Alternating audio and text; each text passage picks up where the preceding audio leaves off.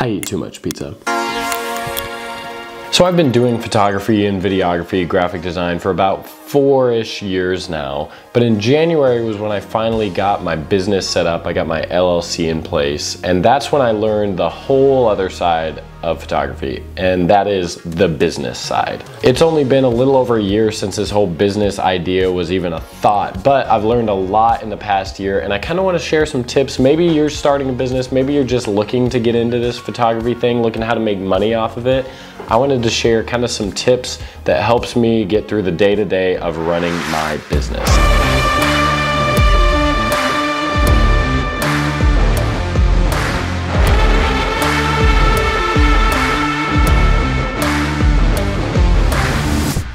This is probably the most important tip. It's something that I use every single day, and that's track your spending and your income.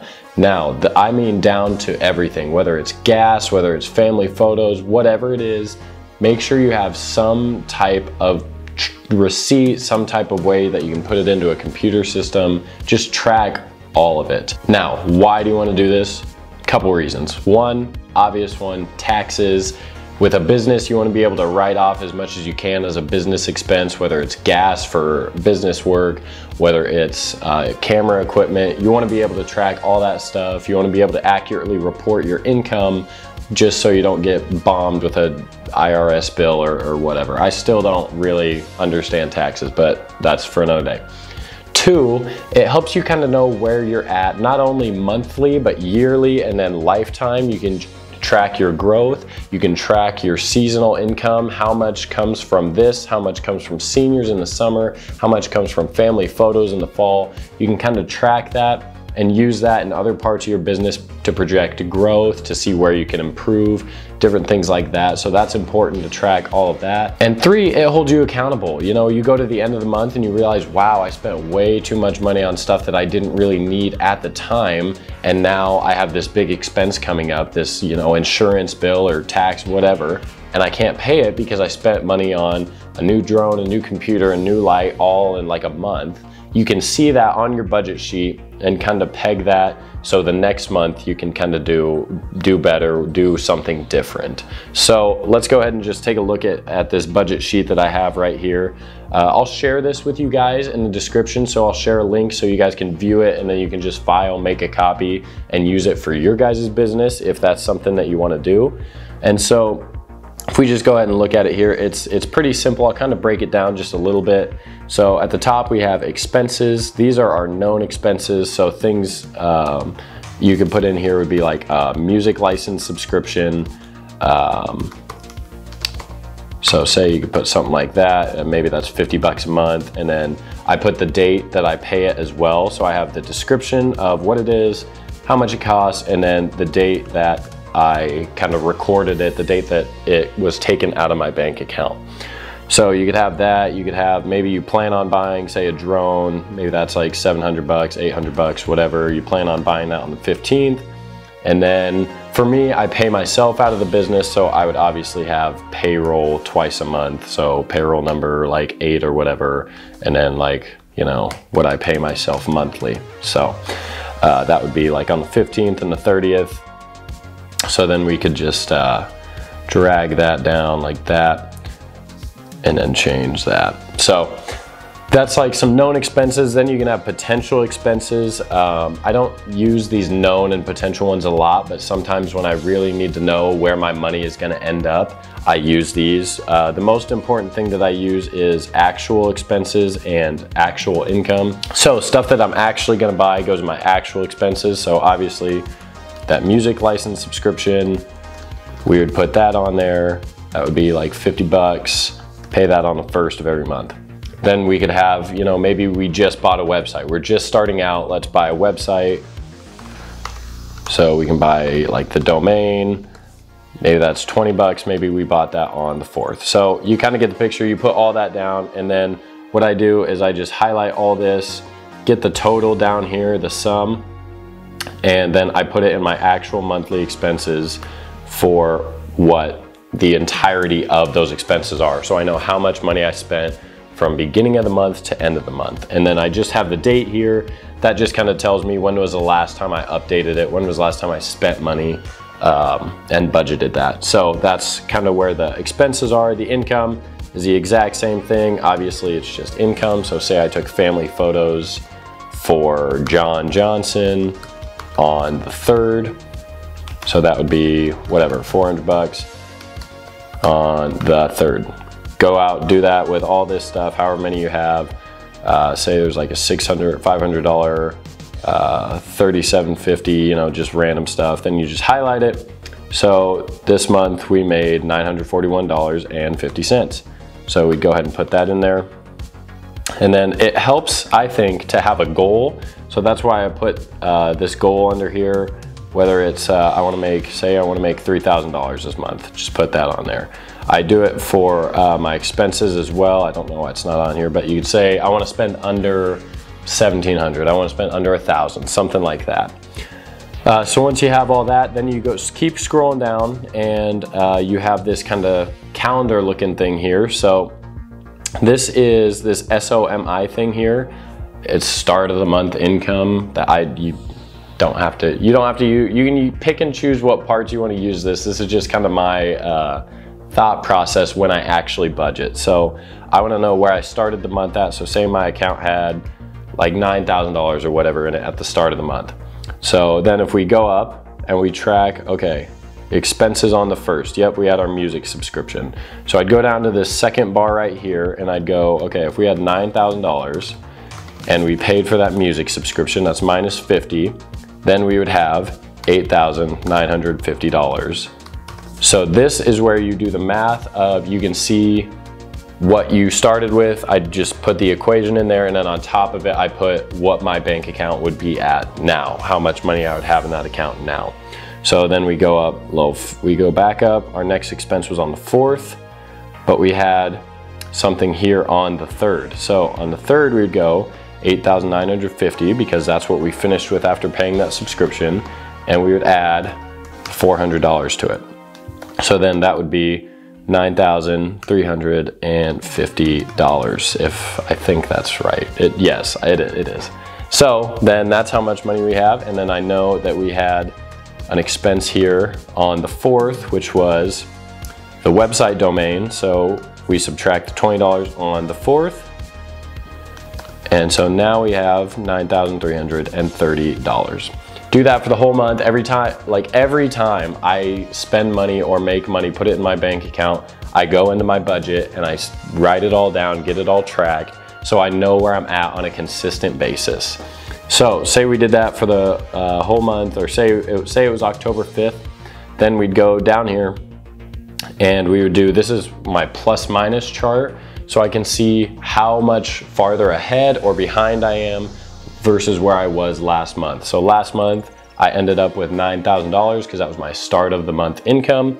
Therefore, now I can kind of judge where from the start of the month, where I end up at the end of the month. If I made money, if I lost money, that type of thing.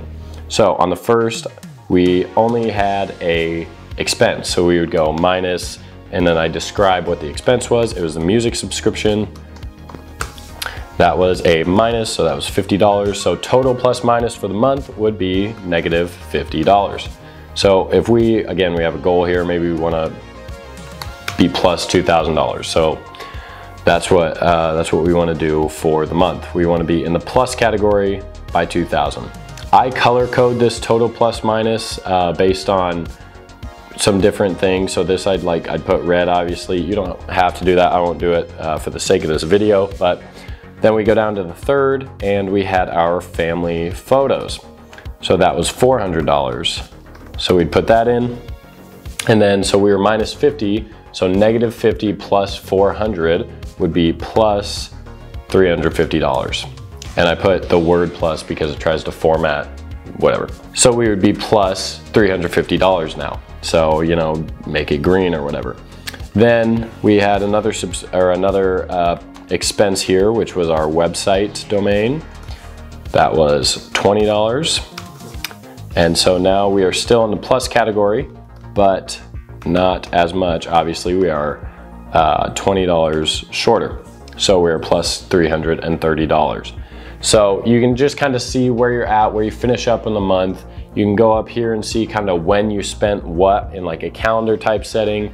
And then, you know, at the top, there's all those income, and then there's the expenses. This really helped me. This really helps me with my business, just knowing where I'm gonna end at for the month, what I'm doing right, what I'm doing wrong, and it holds me accountable. Like, okay, maybe I already bought this, maybe I don't need to buy this, even though I have the money for it, it would make me negative for the month. Obviously, you wanna be making money every month, so it really holds me accountable. It's something I use every day, and it's super important for me to track all this income and spending for my business. All right, tip number 2 is to organize and plan. This is also very important. All these are important. I mean, if you want to run a business, you know, you gotta make sure you're on top of things. So organize and plan. I use Google Calendar and this handy dandy little book I got. Yes, it's bright pink. Yes, I spray painted it black. Yes, it's a terrible spray paint job. I have a better one, but I'm just waiting to run out on all the pages of this, but does the job either way. This I use for literally all of my planning, all of my stuff. I write everything in here. I write storyboards, I write my routine for the day, I write shot lists, all these different things all in here. And I use Google Calendar then to schedule my shoots, because I always have my phone on me. It buzzes me a day before and then a couple hours before each shoot, so I know when I need to leave. I know what's coming up tomorrow. So for example, we dive back into the computer here. Say this is my January 2023 schedule. So I have a speaking event on January 20th. So I would go speak at event or whatever. And then you just go right here, you go to the time. I'm speaking from say 11 to noon. And then, you know, you can color code it, do those different things, and then have it set a couple reminders. So I usually do a day before always. And then if I really know that I need to remember it and I might forget, I'll add another one, save it, then boom, you look at the month, okay, 20th at 11, I am speaking at this event. I do this every time I book a shoot. There's been several times this summer where I've forgotten or I've kind of double booked and had to reschedule, and that's when I really made it a habit to put everything I book in this Google Calendar as soon as I book them. Because once you get busy enough, things start slipping through the cracks. You start forgetting about, oh, I forgot I rescheduled this shoot to next Tuesday. Get all that stuff in your calendar. So that's kind of a bigger picture type organize and plan. The other thing I think is really important is to plan out your day. So I have a giant to-do list with all of the projects that I'm currently working on. It's sitting there right behind me. I look at it every day. It has all the projects, whether they are upcoming and scheduled or I'm still working on them, I still need to edit them, different things like that. But out of those, I can only get, you know, so much of them done in a day. So I write down my routine, kind of 5 critical things every day. I've talked about this before on a couple podcasts, things like that, but I write down 5 things that I need to get done related to my business today. And that kind of helps me know where I'm gonna end up, what my day is gonna look like, and I can kind of schedule my routine around that. So when I wake up, I usually just kind of want to listen to music, get into the groove of things, wake up a little bit.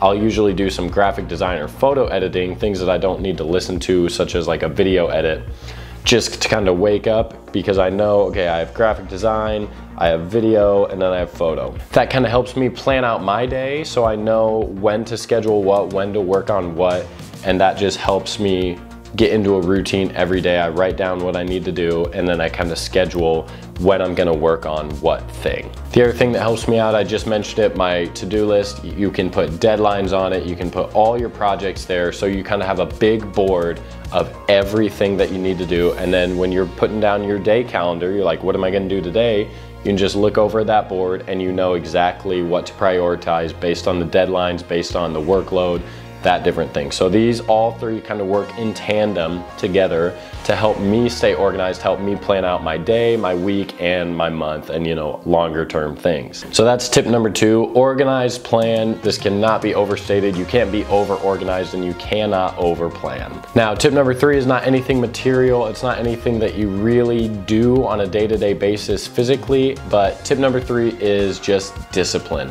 When running your own business, when being your own boss, the amount of freedom you have can be kind of overwhelming, and you can kind of take it for granted sometimes. And you can kind of develop just a lack of discipline. It's super easy to say, oh, I'll just do it tomorrow. I don't want to do anything today, because no one else is telling you what to do. I wake up every day. I don't talk to anybody. I'm just here alone in my apartment, and I have to get up and decide to go do work, because I don't have to do it. I don't have to come into an office. I don't have to report to anybody. It's just me, you know, on a computer and a little journal here. So being disciplined is probably 80% of the reason why I am doing successful today, because I force myself to get into a routine, to do my work when nobody else is telling me to. It's just that self-discipline that can really help you and is really important to put in a foundation of discipline when you're just at the beginning, just starting your business. Make a routine, make it uncomfortable, because otherwise, if your routine's easy, if it's just, oh, I'll answer a couple of emails here and there, and then whenever I feel like working, I'll just work, chances are you're never gonna feel like working. I get up, my routine is I wake up at 5 a.m. every day, I eat, I shower, I get ready, you know, kind of for the day, and then I write down what I need to do today. I write down my critical things, and then I kind of get to work on them.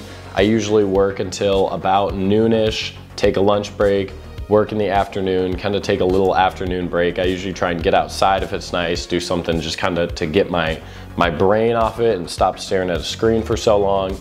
And then usually in the evenings, I'll turn on some TV, watch a sports game, and work while I'm doing that. Getting up at 5 a.m. is not fun. Don't let anybody tell you that it is, because it's not. Sleeping until you're ready to wake up is a lot more enjoyable.